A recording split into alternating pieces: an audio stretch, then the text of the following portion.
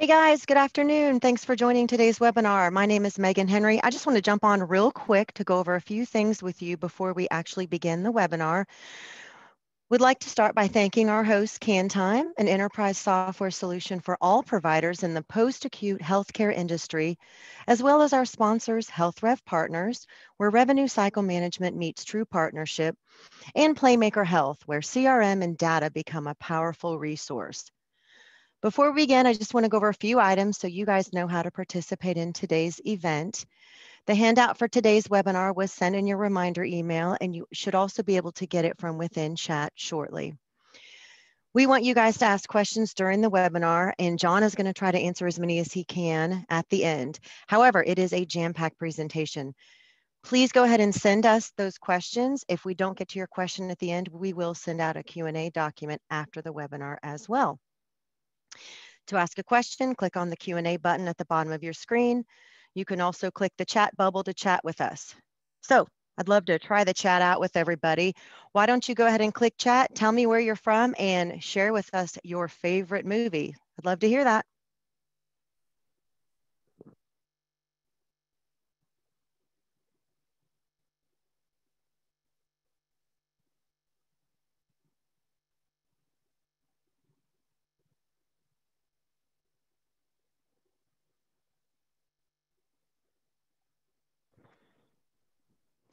Looks like we've got Thomas from California, got another Thomas from Ohio, and he loves Pulp Fiction.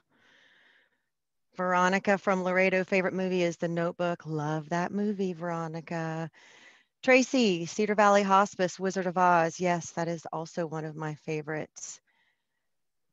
We've got Candy from North Carolina, Anne from Virginia, Lillian from Minnesota. So we've got a lot of people from all over the place. We really appreciate you guys joining us.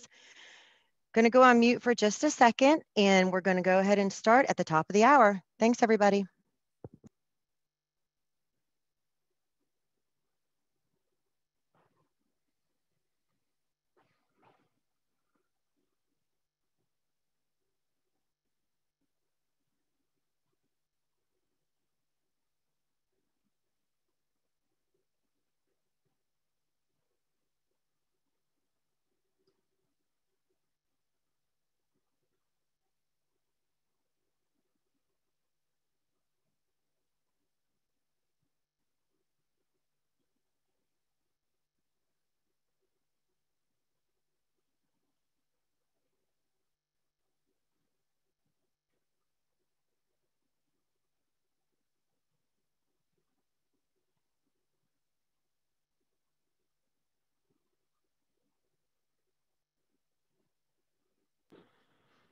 All righty, we've still got a couple people joining, but let's go ahead and get started. I know that John has got a lot to share with you. I'd like to go ahead and introduce to you today's presenter. John Reisinger is the Principal of Innovative Financial Solutions for Home Health and is a CPA that specializes exclusively in the home health industry. Working in home health since 1992, John has held various roles, including Medicare Auditor, as well as VP of Reimbursement for a large multi-state home health organization. He established his consulting company back in 2008, and since then has been leading the charge to bring back financial fundamentals to home health. John also licensed the industry's first patient budgeting tool called the Home Health Care Resource Planner. It's a web-based app that can enhance your profit potential while enabling you to provide top-of-the-line care. All right, John, I'm turning the webinar over to you. Okay, thank you, Megan.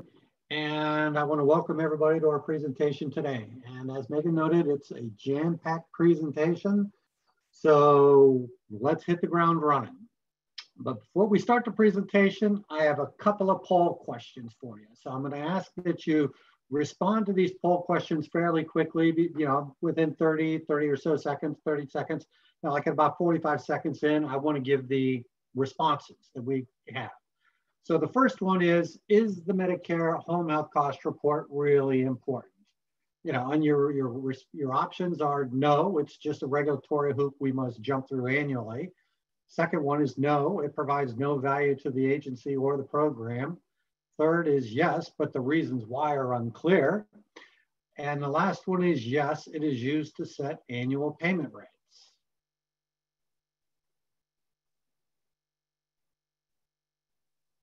So if everybody could just give me a response, what is the type of response? What is your thought? What is the common thought that you hear regarding this?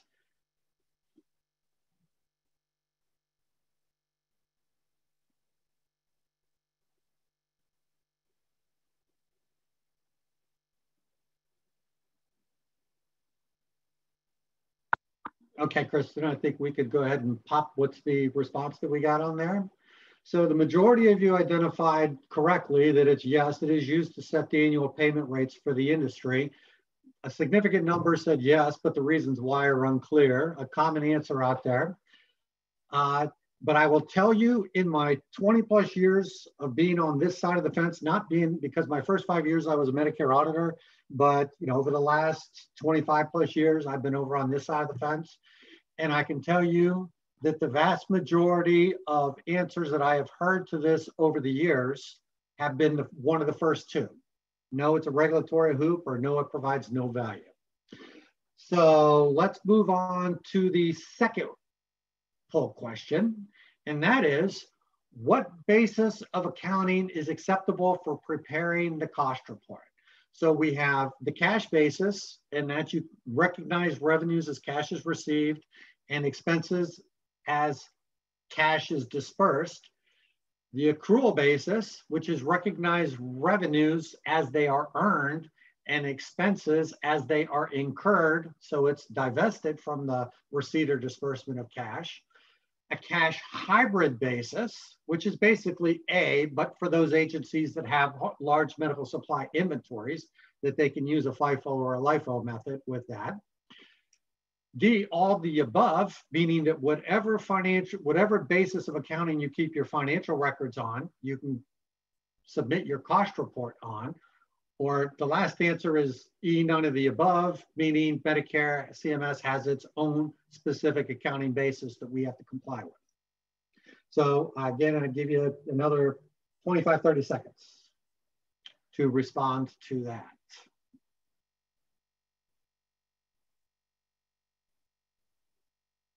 And it's not being graded, so I'd appreciate it if everybody would submit answers. We can't see who's submitting what.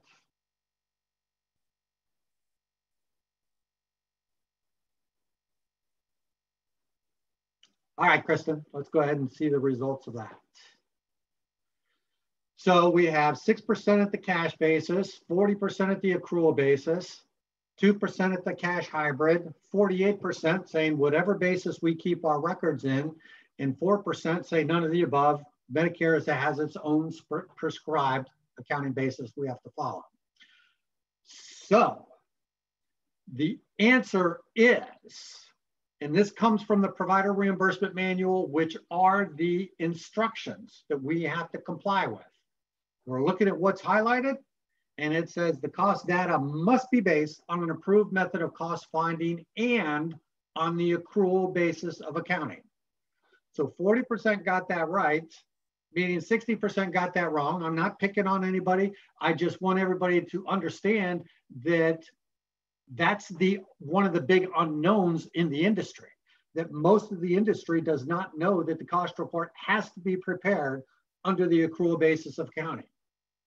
From another section of the provider reimbursement manual, talking about accounting basis specifically, it says the cost data submitted must be based on the accrual basis of accounting, which is recognized as the most accurate basis for determining costs.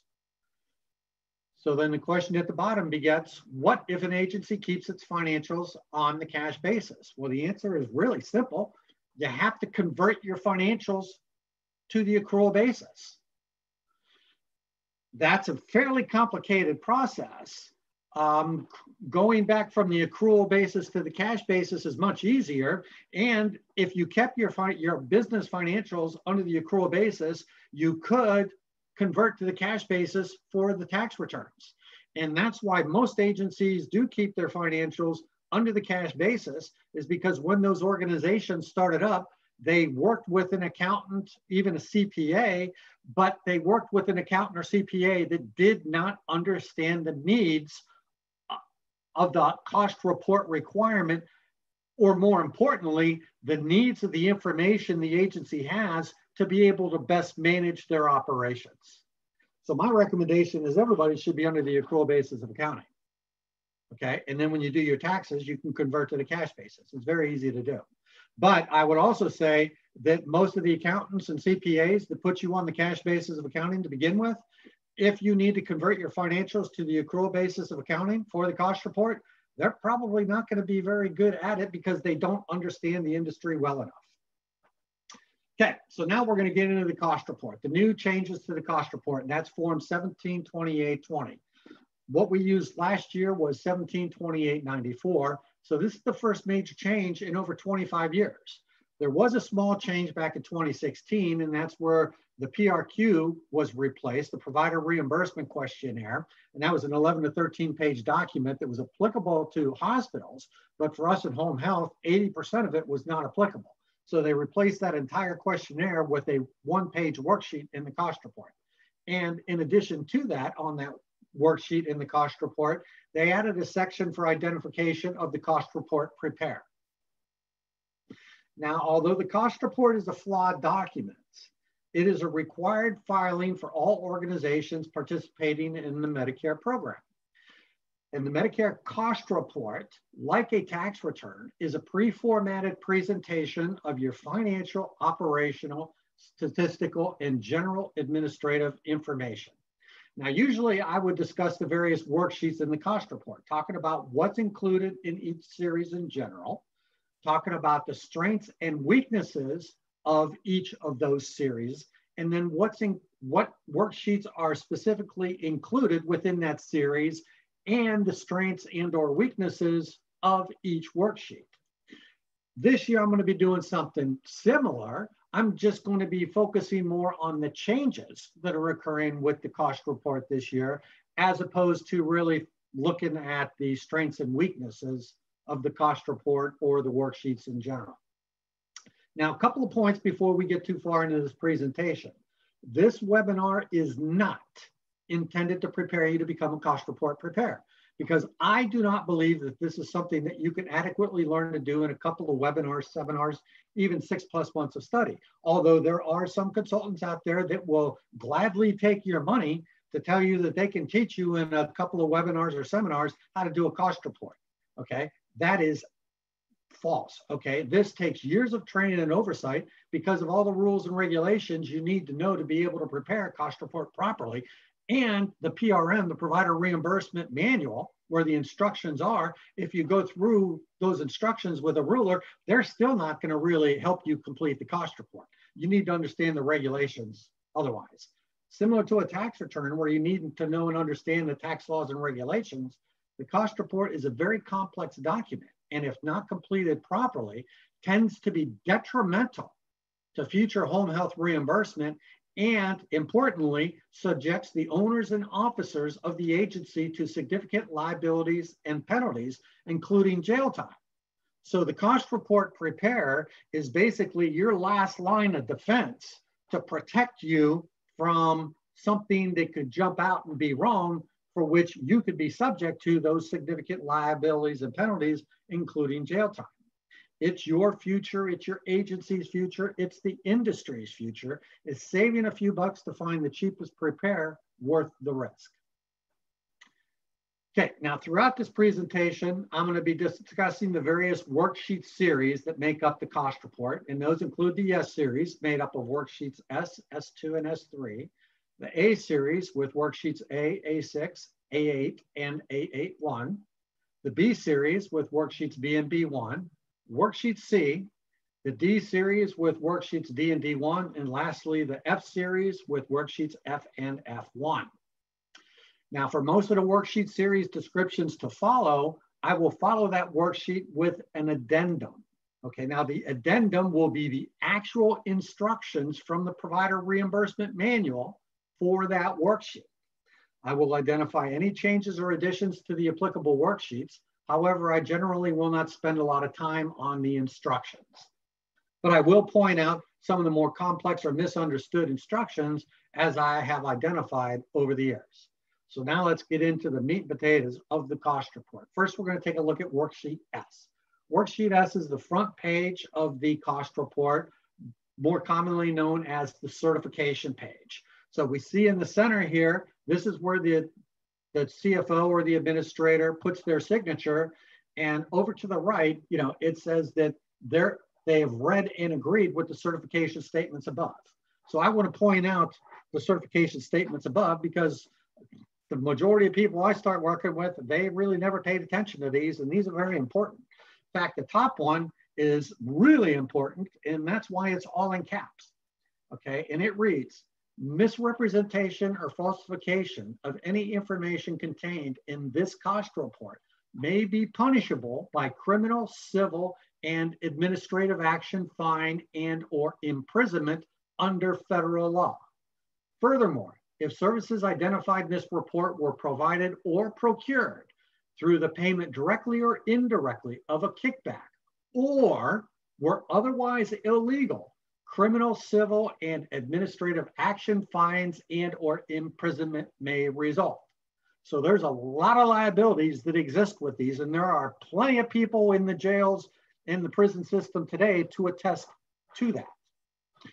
We go down to the bottom certification statement after it's and ending 12/31/20, and it reads, and that to the best of my knowledge and belief, this report and statement are true, correct, complete, and prepared from the books and records of the provider in accordance with applicable instructions except as noted.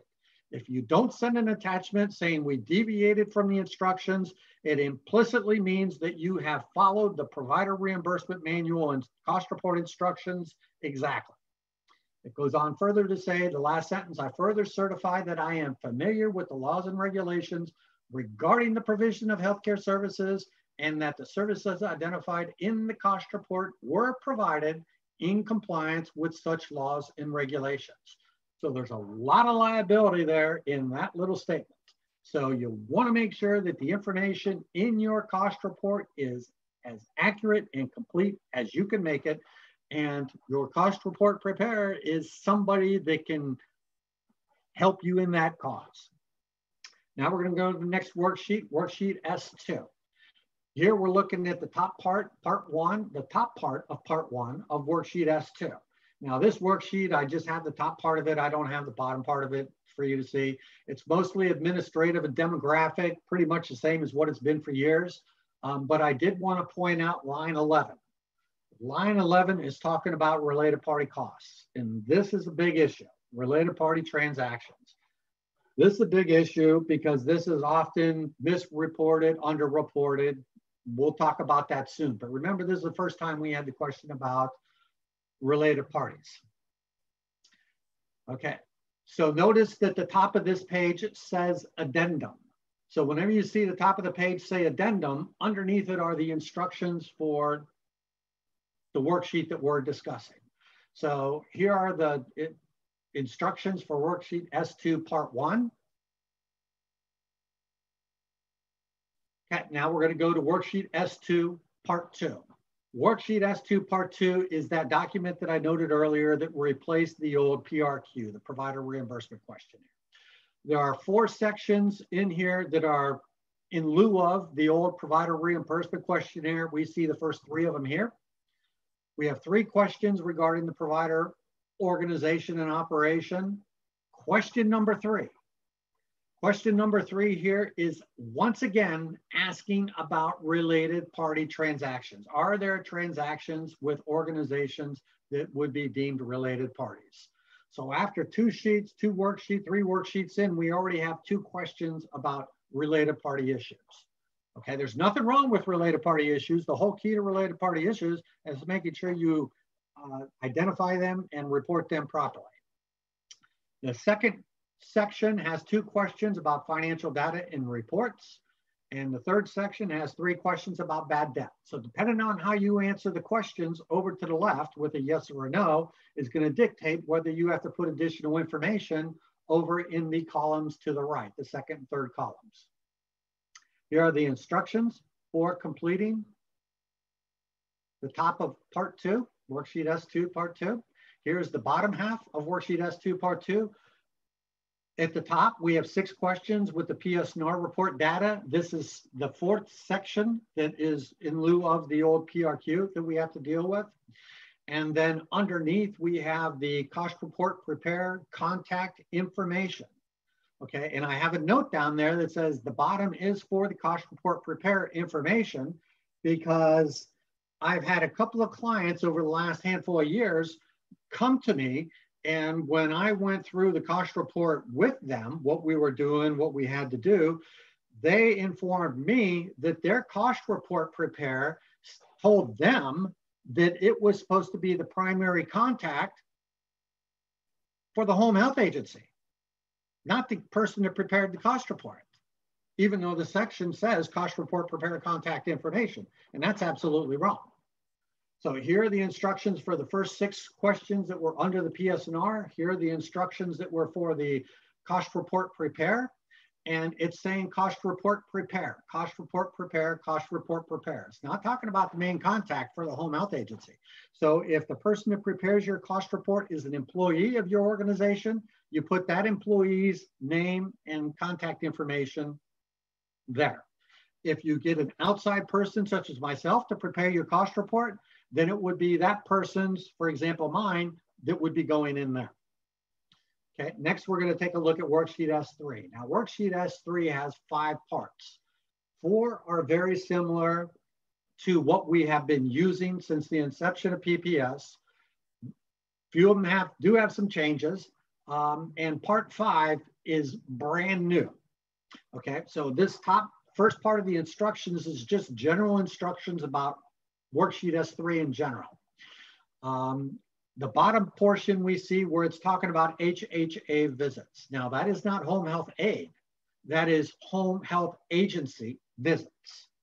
Okay, what we're getting at here is identifying Medicare like-kind visits. So what is the difference between Medicare like-kind visits and non-like-kind visits? Medicare like-kind visits are reported on worksheet S3 part 1 in lines 1 through 9, which we will see shortly, over in columns 1, 3, or 5, versus all other services. Medicare non-like-kind services are reported and are only reported on line 10 of column 5. So general criteria for visits to be considered like-kind. Now the big picture, the 30,000-foot perspective of when you're looking at Medicare like-kind versus non-like-kind, okay, is when you're dealing with a non-Medicare payer, because if it's a Medicare visit, it's Medicare like-kind. If you're dealing with a non-Medicare payer, then the question you ask yourself is, if I was doing this exact same visit for Medicare, would Medicare pay for it? Generally speaking, if the answer is yes, it's Medicare like-kind, so it gets reported in lines 1 through 9 in the applicable column. If the answer is no, then it gets reported in line 10, column 5. The criteria, the first one is homebound. And this one always holds true for home health, for Medicare and Medicaid, although the restrictions have been loosened up a little bit during this public health emergency, but homebound. But that's applicable for Medicare and Medicaid. The commercial payers, Advantage Care plans, they don't have to hold their patients to the homebound status. If everything else holds true, then it's a Medicare like-kind visit. The patient must be under the care of a physician, and the services are provided while the patient is under a plan of care. You're following the plan of care that the physician authorized. There is a need for intermittent skilled care, at least initially, it being skilled nursing, PT, or speech. And once those drop off, you can continue with OT. And lastly, the services are provided by a participating, meaning a Medicare certified home health agency. If you answer yes to all those, it's going to be a like-kind visit. So here are some additional instructions, general instructions, where it's talking about patient census, unduplicated census. So now we're going to take a look at S3 Part 1. And this is for the visits that are performed this year. In some sections of the cost report, like here, we're identifying visits that were done this year. In other sections of the cost report, we're going to be looking at visits that were associated with episodes that ended this year, meaning there could be some visits in there from December 2019 that are applicable to episodes that ended in 2020, so they're being counted in this year's cost report. Conversely, there's visits that were done in December 2020 that, because they're applicable to episodes that ended in January 2021, they're not included in the 2020 cost report. Okay, so the big change here are rows 1 through 6. Okay, because we look at lines 1 and 2, we have skilled nursing, but line 1 is for RN, line 2 is for LPN. And for those states that use LVN instead of LPN, I apologize, but this is how Medicare did put it out. So historically, we just had 1 line for skilled nursing. Now we have 2, RN and LPN. Lines 3 and 4, we have PT and PTA, where historically it was all lumped under PT. And we have lines 5 and 6 for OT and COTA, where again, historically, it was just OT. And columns 3 and 4, we now have to separately identify Medicaid visits and patients. Historically, Medicaid was included in other. Now, when we're looking at, and if you look at lines 1 through 9, so that goes skilled nursing care RN down to home health aid. Those are all your Medicare like-kind visits. Line 10, all other services, these are your Medicare non-like-kind services.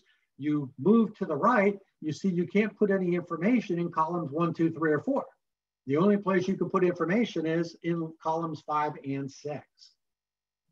And when it comes to Medicare and Medicaid, it's just the traditional fee-for-service variety, not the Advantage plans. Medicare Advantage plans and Medicaid Advantage plans are considered other. And keep in mind that CMS does have the breakdown of your RN and LPN, your PT and your PTA, and your OT and COTA visits. So thinking that you're just going to throw everything in skilled nursing because that's all you've ever done may not be such a good idea, because that's going to be one of the things that's going to have you stand out. Okay, it's going to make you no longer blend into the woodwork, which is what you want to do with everything that you possibly can. You don't want to draw scrutiny upon your agency, okay? And here are the instructions for S3 Part 1, columns 1 through 8. And then here are the lines, the instructions for lines 1 through 13. So that's going to take us to worksheet S3, parts 2 and 3. Now I want to do this one a little bit backwards because I want to start at the bottom of this and look at part 3, then we'll come back to part 2. And the reason I want to do this is part 3 is exactly the same as what it was last year. There's absolutely no change here at all. Okay, so I don't want to spend much time here. In column 34, you identify the number of CBSA service areas you operate in.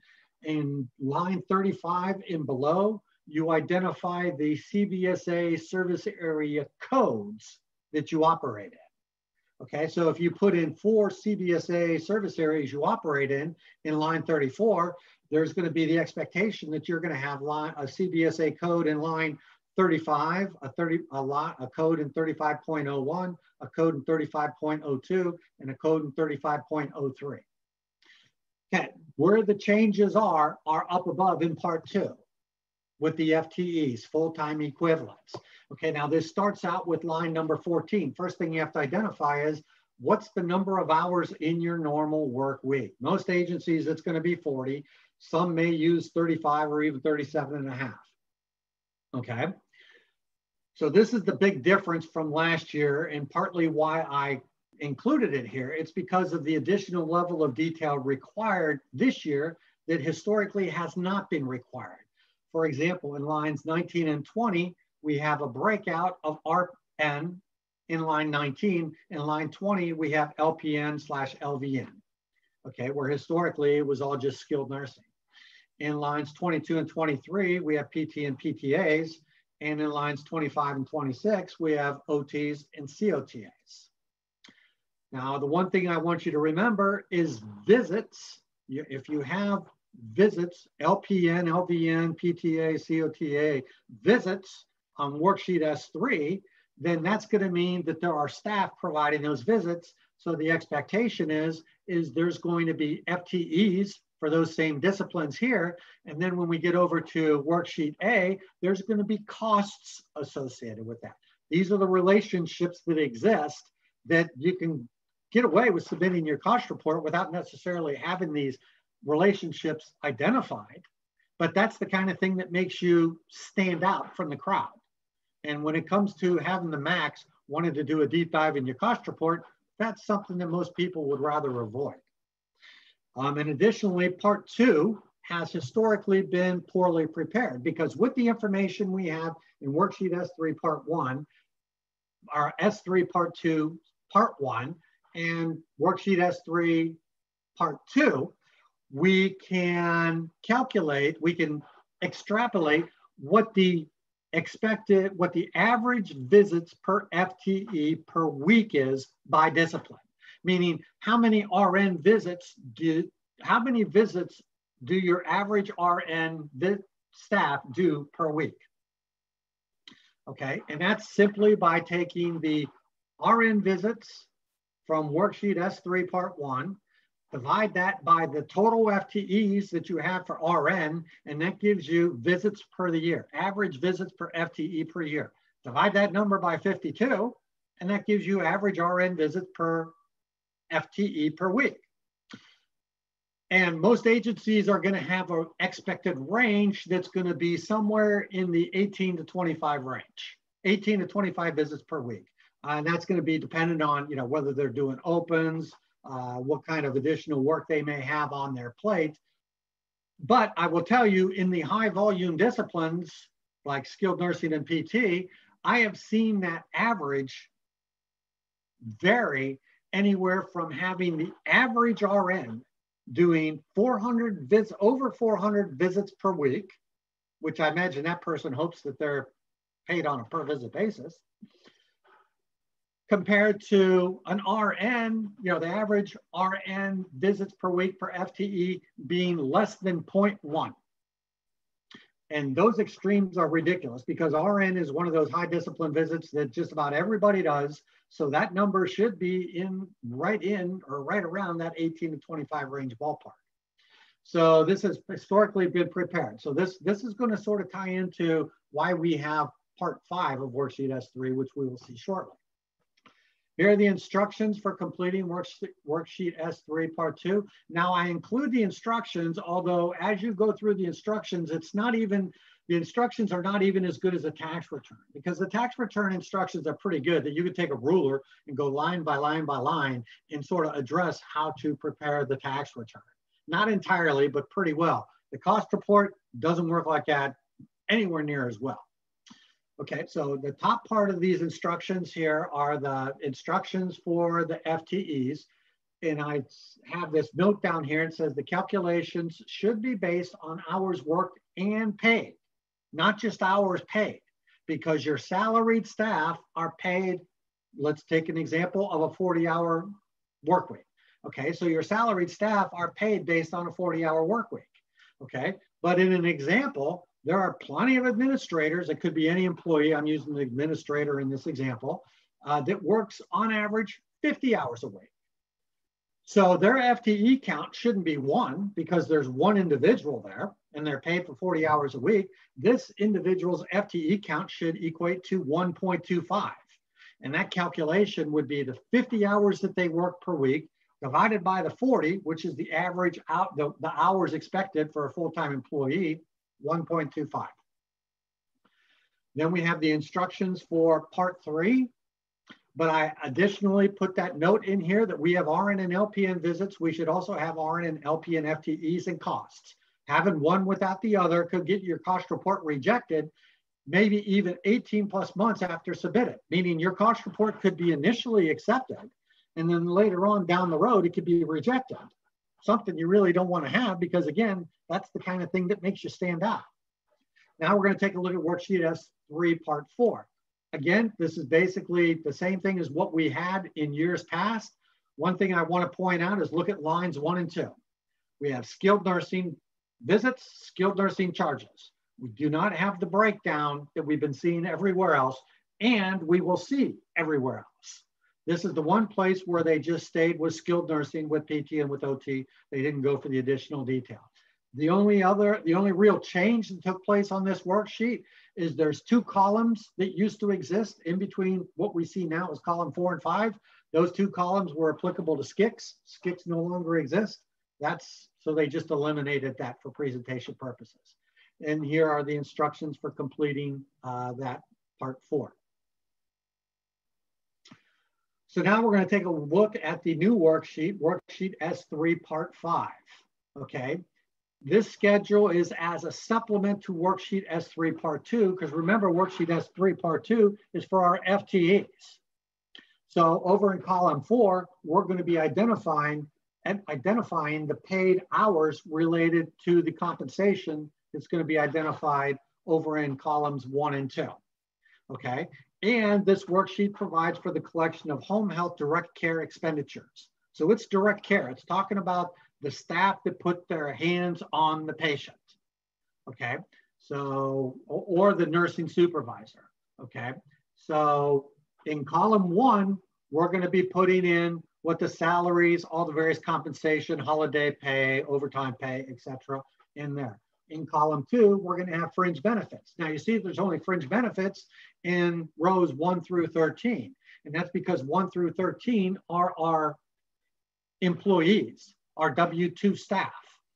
Lines 14 through 26 are our contracted staff, our 1099 staff, not employees. So those people do not get fringe benefits. So we're going to add columns 1 and 2 to get adjusted salaries. In column 3, we're going to put in the paid hours related to the salary. And over in column 5, we're going to divide column 3 by column 4 to get an average hourly wage. The potential use for this is to also, 1, to help justify the FTEs that are identified on S3 part 2, but also it could become the basis for helping to create a home health specific wage index, which we in the industry have been clamoring for decades, not years, decades, because it has been decades since, because we are subject to the hospital wage index, and it has been decades since the hospital wage index has been fairly representative of what labor costs are for us in home health. Here are the instructions for completing that. It's just the 5 columns. So now we're going to take a look at the worksheet A series. The A series has to do with costs. Okay, so this is the top portion of the worksheet A. And over in column, the left-hand column, well, the 3rd column to the left, it says cost center descriptions. So these are cost centers that everybody should have in their financial system and in their EMR. So now we need to have a breakout of RN and LPN, between PT and PTA, between OT and COTA, where historically we didn't necessarily need it. I think most EMRs had the ability to break that out for years, if not decades, but not everybody did that. Now there's many new cost centers included here. And when we get to the instructions, I'll start pointing those out. And then this is the bottom of worksheet A. Let me digress a moment. So we have 4 sections in the worksheet A of the cost report. Lines 1 through 8 are in the general service cost centers. The general service cost centers are more commonly known as admin and general cost centers, A and G cost centers. Some people flip that around and call them G and A. Okay, but those are the costs that get allocated to the cost centers identified and used throughout the course of the year in the other 3 sections. Okay, the next section underneath that is the HHA reimbursable services cost centers. So to the extent that we can, we want to have all the costs up in the lines 1 through 8 funnel down into these lines, because it's these lines that get included in the cost calculations for Medicare, determining Medicare costs. Okay, and the more costs we get in here, the better it's going to look, because the cost report does a very poor job of identifying Medicare costs, and historically, significantly, if not grossly, overstates our profitability in Medicare, which is a drag on our reimbursement. Okay, Then we go to the bottom half of worksheet A, and we have the final two sections. Lines 39 through 49 is for the non-reimbursable services. And the last line 57 is for the last section, the special purpose cost center. Okay, now one thing I do want to point out is line 48 here. Line 48, we have advertising here. So this is non-allowable advertising. So the cost that you put down here in these non-reimbursable or special purpose cost centers, not only does that cost not go into the Medicare calculation, but it also makes part of the general service cost, the costs up in lines 1 through 8, a portion of those costs come down here, meaning they don't go up into the Medicare reimbursable areas. Okay, so to the extent that we can not put costs in here, that's great. If you have services that you need to, that's fine. Okay, but we just don't want to artificially take away costs from the Medicare calculation. Advertising is here. It's also on worksheet A8. And I'm going to bring that up when we get to A8. Here are the instructions for worksheet A, general instructions. And then we get into columns 1, 2, 3. And then we have columns 4 through 10. Then the instructions for lines 1 through 5. Here in line 5, we see new CC. New CC stands for new cost center. Line 5 is telecommunication technology. This is the new cost center in which we're able to put these types of costs, telecommunication costs, and treat them as an allowable admin cost. Okay, where historically, even if these costs, these services completely benefited the patient, we always had to treat them as a non-allowable, non-reimbursable cost center cost. So not only did they detract some of, these were Medicare, they should have been Medicare costs that we couldn't count as Medicare costs. They even created a non-reimbursable cost center, which pulled general administrative costs down to them. So it didn't go into the Medicare cost calculation to begin with. So it was sort of a double whammy. So here we get to start including telecommunication technology costs in here. But one thing I want to point out is take a look at the last sentence in that section. Do not report telehealth services on this line because telehealth services are different than telecommunication technology, and telehealth services are still deemed a non-allowable cost center cost. We'll see that when we get down further. Okay, we have 3 more new cost centers here. Line 7, nursing administration. Line 8, medical records. And line 9.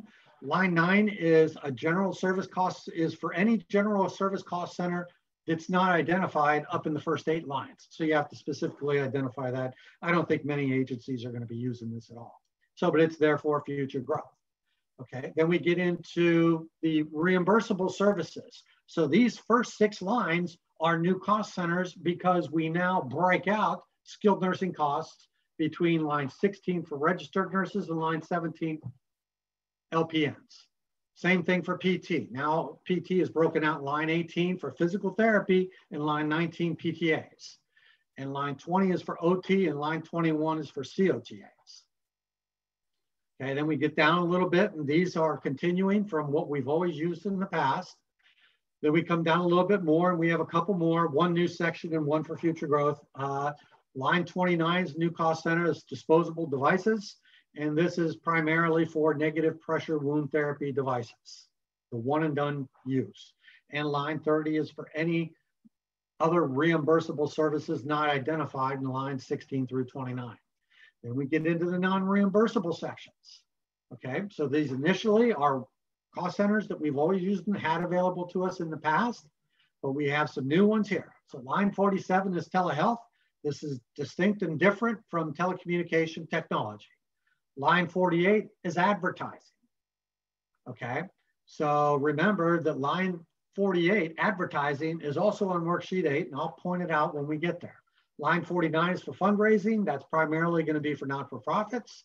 And line 50 is for any non-reimbursable services not identified in lines 39 through 49.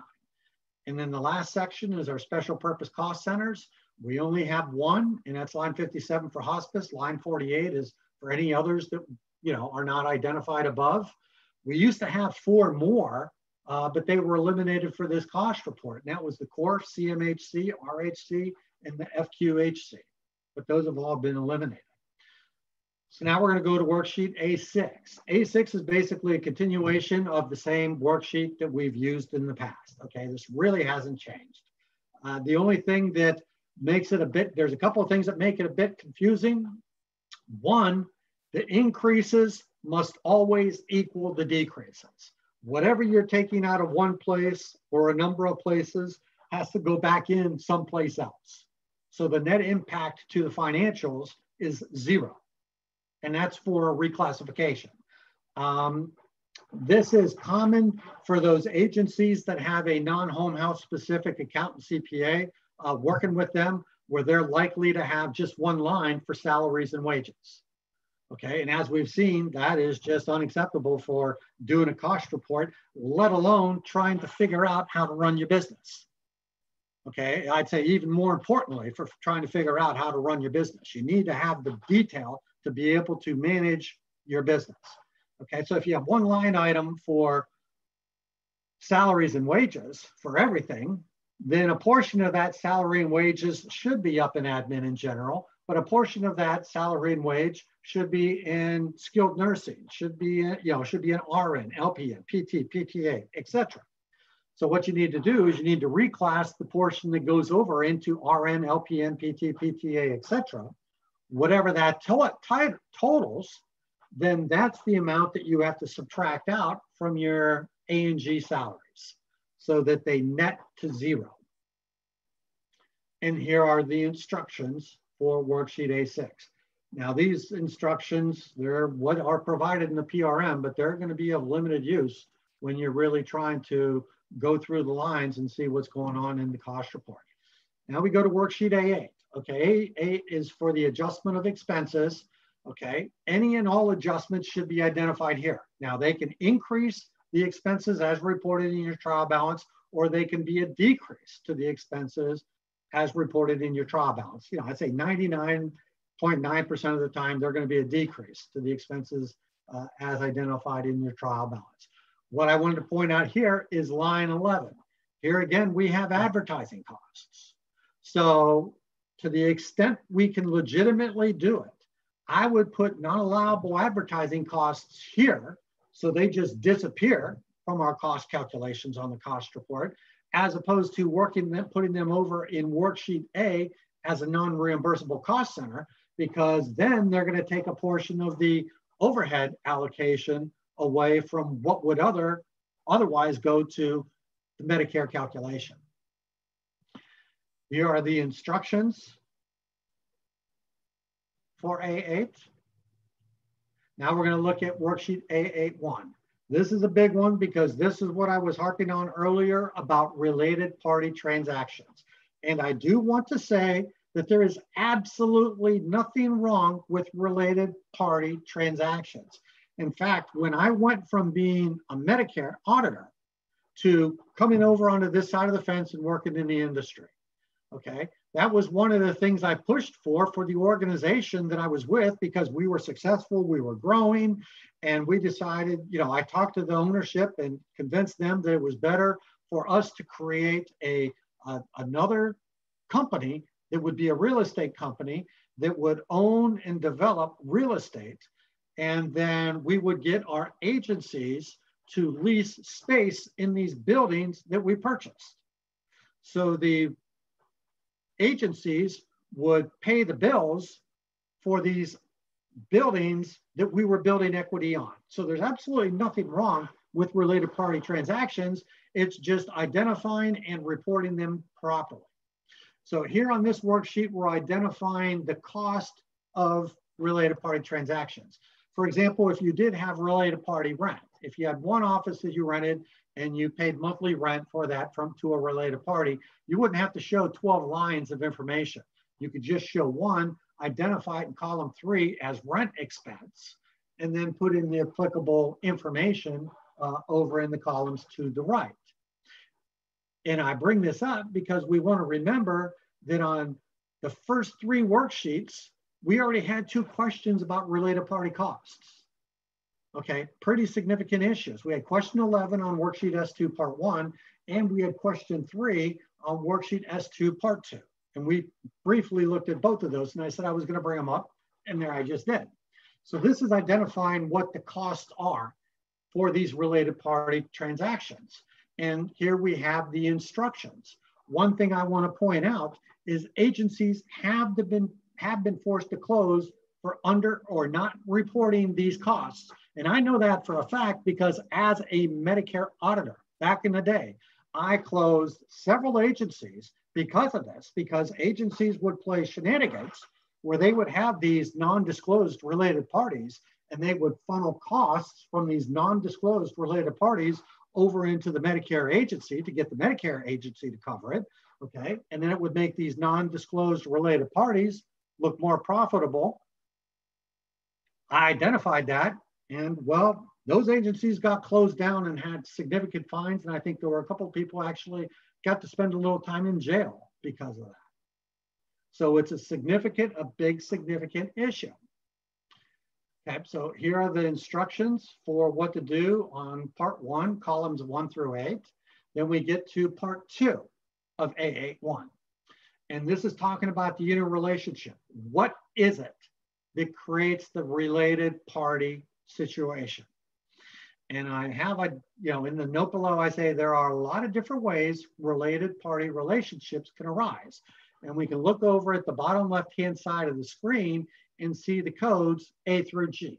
So A through F, CMS has identified various ways in which a related party transaction can occur. There's other ways in G that we would have to identify what the specific issue is. So there are ways that a related party situation can arise in which there is no common ownership. Okay, so you don't have to have common ownership for there to be a related party scenario to exist. Okay, and here are the instructions for part 2. Now we go over into the B series. And the B series is about the cost allocation series, how we're going to allocate the cost. And remember, we're going to take the information, the values from lines 1 through 8, the general service cost centers, and we're going to allocate them to the various cost centers down below. In the HHA reimbursable services category, the non-reimbursable services category, and the special purposes cost center, we're not going to allocate it to all of them. We're just going to allocate it to those cost centers that are actually used. Okay, but the costs get allocated down. All the costs from lines 1 through 8 get allocated down as we move right across this. They get accumulated over on worksheet B.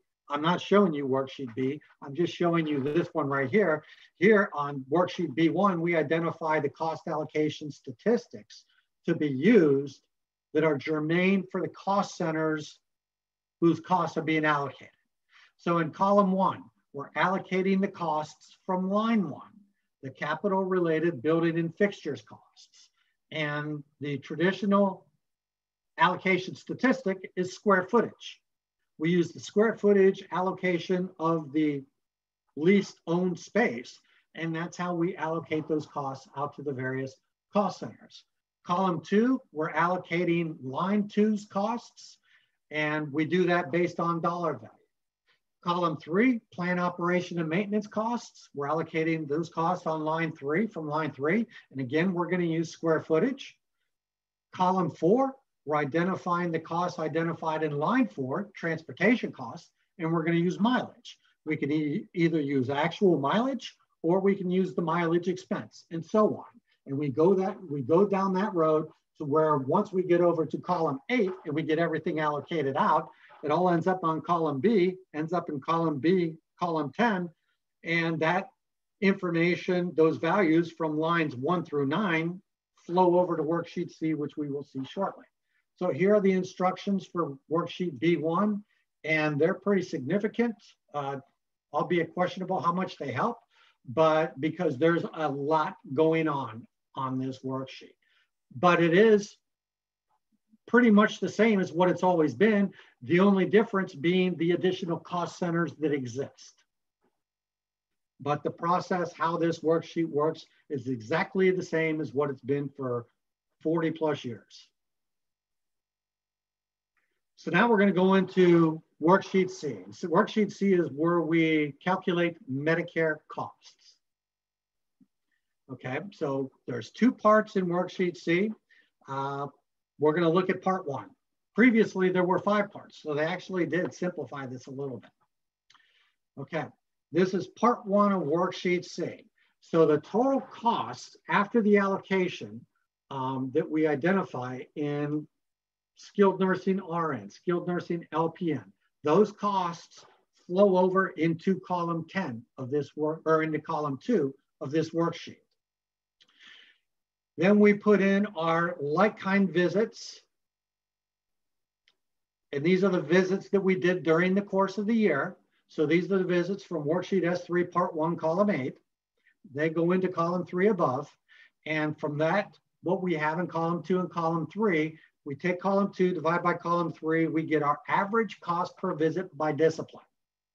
Okay, so this is the total cost per visit by discipline that everybody should need, really needs to know. And you should know what this is on a month-by-month basis, because it changes, that number really changes every moment of every day, but you should be calculating this every month after you close your books. Okay, so we have our average cost per visit. Well, then in column 5, we need to put in our program visits, because we're going to take our average cost per visit times the visits to get what the Medicare program costs are for that discipline. Okay, currently, the instructions, if you look at the instructions, they say that this comes from worksheet S3 part 1. Well, that's incorrect, because worksheet S3 part 1 is for the visits that were actually done during the course of the year. We use them in column 3, but we shouldn't be using them in column 5. The visits we should be using in column 5, and this is what it's always been under PPS, is the visits for the episodes that ended during this reporting cycle. Okay, the revenues that we're going to identify on worksheet D and worksheet D part 1 are going to be for the revenues for the episodes that ended. So if we're going to compare revenues and costs, which is what Medicare margins is all about, we need to make sure that we have the proper visits. So we can't use what it says in the instructions. But I've been on the phone, email, but in talking with CMS, they did say that they have identified this, they're correcting it.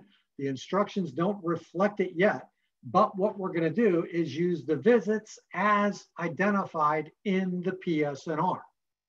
And that PSNR visits are for the episodes that ended during this reporting period, and it's broken down by RN, LPN, etc. And then we go to part 2, and part 2 is where medical supplies, drug costs are calculated. Unfortunately, the first place that we can put anything in under total charges is generally wrong, meaning that the ratio, which is to the right, which is total cost divided by total charges, is going to be incorrect as well.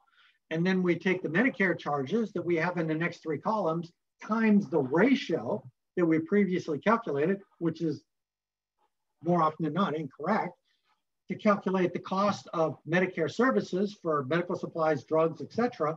Well, if the numbers we started out calculating with are incorrect, the numbers that we're ending up with are incorrect as well. Okay, meaning that those costs are wrong, and then this creates an issue with Medicare margins. More often than not, it again makes our Medicare margins look greater than what they really are. And the problem begins with total charges, as most agencies no longer track or report their Medicare medical supply charges since the inception of PPS, figuring that the medical supply revenue is included as a bundled payment in the payment we receive for Medicare. That is correct, but it wasn't thought all the way through, because they should have continued to track those charges. But they said, no, we don't want to track those charges, because if we report those in our income statement, we're going to be double counting that portion of the revenue. But that could have been easily corrected by setting up a contractual account that would have taken the inverse of whatever was in our Medicare medical supply charges. So that when you add medical supply charges and the contra medical supply charges, it would always net to 0. And then we would know truly what our medical supply charges for the year were, that we could add to our non-Medicare medical supply charges and put those in that column. But short of doing that, we're going to have difficulty with this one. And here are the instructions. Now, and next we're going to take a look at worksheet D. Worksheet D has 2 parts. This is part one. This top part of worksheet, part one, is for the calculation of lesser reasonable costs or charges for vaccines. Hasn't changed, same as what it's been for years. Historically, not a very widely used part of the worksheet, although now with the inception of COVID, I would expect that a lot more agencies are going to be providing vaccines, so to be more common soon. Here are the instructions for that. And then here's the top portion of worksheet D, part 2. So an agency's episodic payments are reported on lines 10 through 13. The outlier payments are reported on lines 14 and 15. And additional payments, adjustments, etc., are identified on lines 16 through 27. Here are the instructions for lines 10 through 27. And this is the bottom portion. Okay, so we can have other adjustments that go in here that we identify in these lines 28 through 39. Three things I want to point out: sequestration adjustments, line 32, other adjustments, lines 33 to 35, and total interim payments are identified here on line 36. These, line 36, this is what flows over to worksheet D1, which we will see shortly. Now about sequestration. Sequestration has been in existence, Medicare payments, since 2013.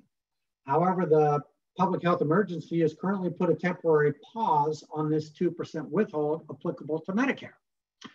However, there currently is nothing legislated to stop the sequestration from sunsetting tonight at midnight.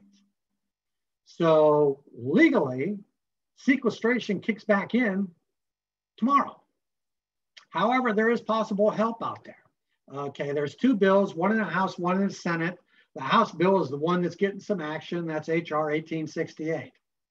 Okay, they're both to extend the pause on sequestration. The House bill is, wanting to do it through 12/31/21. The Senate bill through the end of the PHE. So if the PHE was deemed to end on June 30th, then sequestration will kick back in on July 1st. The current status. Well, the House bill 1868 passed the House, got sent to the Senate. The Senate apparently put on an amendment to it, but it passed overwhelmingly 90-2. But since an amendment was put back on it, they had to send it back to the House. Assuming that the House passes it again, then it's going to go to the president's desk. Okay, now there is a comment in the chat area that you can pull that's talking about that CMS has requested that the MACs temporarily hold all claims with periods beginning on after April 1 to see if Congress is going to extend the hold on sequestration. So hopefully we're going to find out about that real soon. And here are the instructions for lines 28 through 39. Now we get into worksheet D1, the interim payments. Okay, this is the top portion. The bottom portion is completed by the MAC. The information that I identified before over on worksheet D flows over here to line 1. Here are the instructions. There's really no changes to this. Therefore, I'm not spending a lot of time. There's not a lot of changes to this worksheet either, the balance sheet. So this is lines 1 through 25. Here are the instructions for lines 1 through 10, and then 11 through 25. This is the bottom portion of the balance sheet, lines 26 through 48. Again, as I said, there's really not any significant changes to this. Instructions for lines 26 to 35, and instructions for lines 36 to 48. Then we come to the last worksheet of our presentation, worksheet F1. So this is the top portion of the income statement. And again, it's basically the same as what it was last year with one difference. And that's identified in the note below. And it says now breaks out Medicare, Medicaid, and other revenues and contractuals. So you can see in lines 1 and 2, we have to identify how much is applicable to Medicare, Medicaid, and other. Historically, we just gave a lump sum for what was our total revenues, what was our total allowances and discounts. And here are the instructions for lines 1 through 18. And then this is the second half of this income statement. Again, basically the same as what it's been. It's very simplistic income statement. Your income statements that you have, your P&Ls should be much more in depth than this. The one thing I did want to point out here that is a change here is line 31.5. And this is where we need to identify the COVID-19 PHE funding received by the agency. And here are the instructions for lines 19 to 33. And you can see the instructions for lines 31.5 right there. Okay, so that covers most all the changes to the Medicare Home Health Cost Report for 2020. This new version of the cost report is to be used by all agencies with a starting date on after January 1, 2020 and an ending date on after December 31, 2020. We discussed the changes to the following worksheets, S, S2, and S3, A, A6, A8, and A1, B and B1, C, D and D1, and F and F1. We looked at and discussed the specifics of these changes and what agencies can do to help in organizing their information to prepare their cost reports. I noted how the Medicare cost report is quite important and should be prepared as accurately as possible as it is used in rate setting for future periods, and that even though the majority of agencies maintain their financials on the cash basis of accounting, all cost reports, with very limited exceptions, must be prepared on the accrual basis of accounting. And if not, your cost report is not compliant, is subject to rejection by the MAC, a stoppage of your Medicare cash flows will result and remain in effect until the cost report is corrected, submitted, received, and accepted by the MAC. And there is nothing to prevent the MAC from requesting additional backup information to support how you made the conversion work. And additionally, it's going to help make you stand out, which is not something you want to do in this day and age. I also just wanted to add some germane links that everybody should have at their fingertips. This first one is for the HHA Center of the CMS website.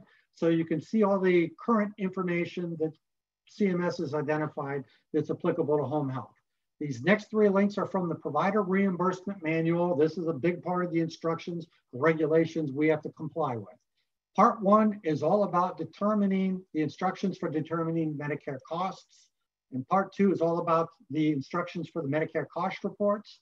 This first link is for general instructions and instructions for all different segments of the Medicare program. And this third link is for this cost report that we have been discussing. Now I'm giving you a link for MedPAC, which is the Medicare Payment Advisory Commission. They send periodic reports, at least two, sometimes multiple reports to Congress every year. And for the last 15 plus years, this is a group that has really been focusing on Medicare margins, particularly in home health, saying that they're, in 2021, they're supposed to be 14%. In 2020, they were 17%. In 2019, they're 16%. They're very high, trying to get, and they've been recommending that Congress reduce our reimbursements somewhere in the 5 to 10% range for the last 10, 15 years. And then this last one is the Federal Register, and this is where all proposed and final rules are published. So if you want to be part of the rulemaking process, and that's a webinar for another day, this becomes a great starting point. So I know we went through a lot. We went through it very quickly, but I wanted to make sure we got through it all and try and build in some time to be able to answer some of your questions. So with that, I'll pass it back to Megan. And if we have any questions. Thanks, John. We do have a couple questions. Take a deep breath. That was a lot of great information. So I'm going to throw a couple questions out to you. The first one is it best to utilize the PSNR information or your own data? We've always used the PSNR, but it may be slightly different data than our data. It's really 6 of one, half a dozen of the other. I would say the vast majority of the industry does use the PSNR data for identifying the information that goes on worksheet S3 part 4 and the information that goes on to worksheet C.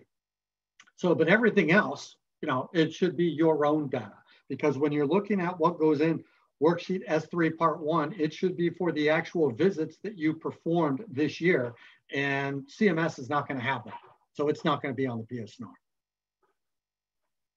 Very good. Most of our staff is PRN and they do not qualify for FTE equivalent. What do I do in this situation? Well, they're still FTEs.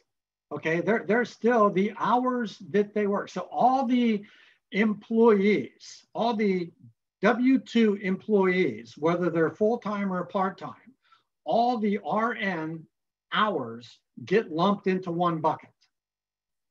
Okay, whether they're PRN, full-time, whatever. Okay, they do get included in the FTE calculation. So you take that, if you have a 40-hour work week, your annual hours is 2080. So you would take the total hours that were worked for all RNs, add that up, divide that sum by 2080, and then that becomes your FTE count. Okay, if per chance you mean with PRN, you're meaning that they're contracted individuals, same thing still applies. Okay, you would just identify that information in the second column, because the first column is for staff, W-2 employees in the FTE section. The second column is for contractors, okay, that provide these services. And you still have to log in what the total hours are. Generally speaking, this is not entirely all that accurate, but the rule of thumb historically has been, because we don't have time clocks, and a significant portion of our staff work out in the field. So maintaining, identifying, and record keeping, time record keeping is difficult at best. There has been the generalization that one visit equates to 1 hour. But all staff get included, whether they're W-2 employees, be it full-time, part-time, whatever, or contracted W or 1099 staff. All the hours get included. Excellent. John, thank you so much for such a great presentation. I know that everybody has learned so much in this webinar, and it's been fantastic. Wanted to remind everybody that we will be sending an email after the webinar with the recording and with the handout. I know a couple of you have said you've had some issues reading the handout. We'll get a PDF version over to you shortly. But John, thank you so much. I'd also like to thank CanTime for hosting today's webinar, as well as HealthRev Partners and Playmaker for sponsoring. Again, you'll be getting a recording of today's webinar, so be looking for that in your email soon. And we really thank you for joining us today, and we hope you have a great afternoon.